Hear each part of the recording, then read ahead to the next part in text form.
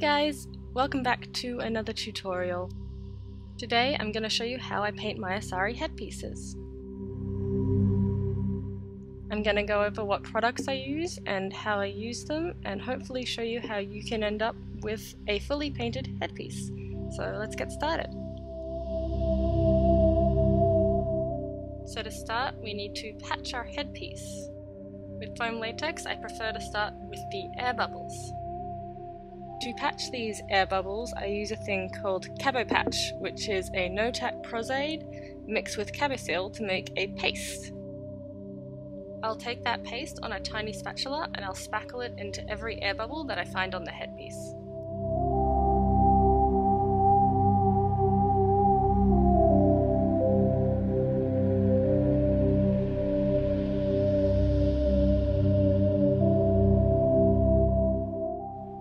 Another step we need to do before we start painting is to trim the seams on the headpiece.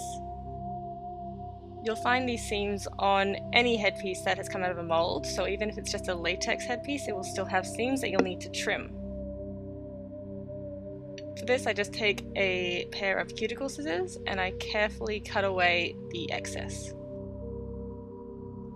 In foam latex, you often get these little air bubble pockets, but they're really easy to remove just with a pair of tweezers. If you are just using a latex headpiece, you want to be mindful not to cut those seams back too far because you will cause a hole to form. However, you can fix those holes with latex or CABOPATCH. Once I trim the seams, I like to go in with my CABOPATCH and fill them in so that there's a nice smooth transition between the headpiece and the seam line.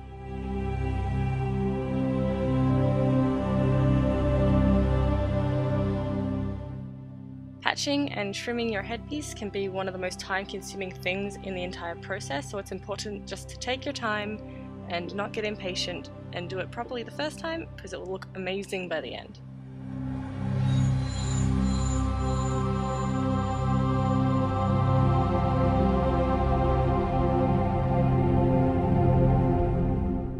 Sometimes you get to this point and it will look like you haven't done anything at all, but trust me, once the paint goes on, it's going to make a world of difference. Once we've finished with the repair job, it's time to move on to paint. On foam latex appliances, it's always important to seal your headpiece, so I've got a paint here that I've mixed half and half with acrylic paint and Prosaide no-tack. The no-tack Prosaide is important because otherwise later on you'll find yourself sticking to your own headpiece, and with foam latex you can often destroy your headpiece that way by accident. You may want to do this step for a latex headpiece just to get a good solid base. Once we get our base on, we go in with our body paint. Here I'm using a BONDO water activated paint, which I'm going to mix with Liquicet.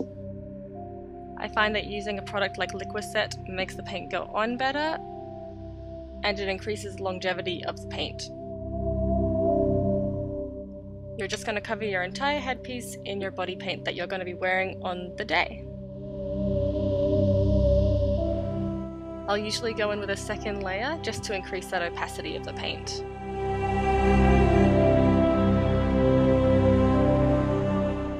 Once the base is on, I move on to shading. For this, I like to just use an acrylic paint. I'll take a black and a blue, mix them together, and start putting them into the deepest points of the headpiece. I'll go back and forth between putting in the shading colour and coming back in with the body paint colour just to really blend it out. If you have an airbrush, you may prefer to do these steps with an airbrush to get a really flawless gradient. But I prefer acrylics because I can do this anywhere, I don't need a booth, and I just find it to be a cheaper method.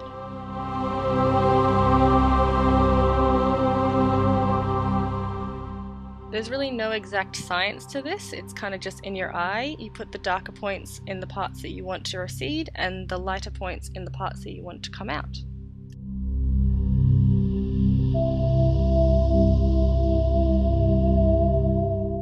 I like to go in with a very tiny brush to get the details out, just to give it that oomph. This part can be quite time consuming as well, but you'll start noticing the difference right away. Once you've finished with the underlying base job, you can start going in with your patterns and your markings. Liara has these lines throughout her little tentacles, so I just use the black and then really blend it out with the blue. I'll also go in at this point and really highlight all the sections that I want to pop.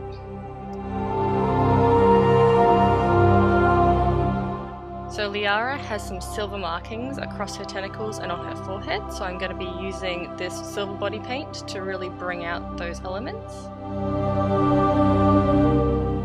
These little extra details really help sell the character. Again, this isn't an exact science, I'm just taking some silver on a pointy brush and going through the entire headpiece and dotting it around.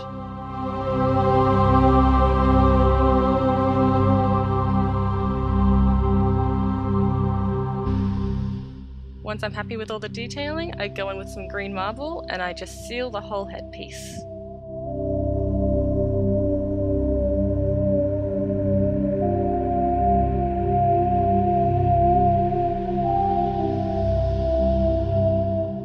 And here we are, a completed, painted ASARI headpiece. I hope you found this tutorial useful, and of course if you have any questions, feel free to leave them in the comments down below. Thanks again to Chiara Bartoli Sculpt and Effects for the original headpiece. And of course, thank you guys so much for watching, and I hope to see you in the next one. Bye! By the goddess, that was incredible, Shepherd.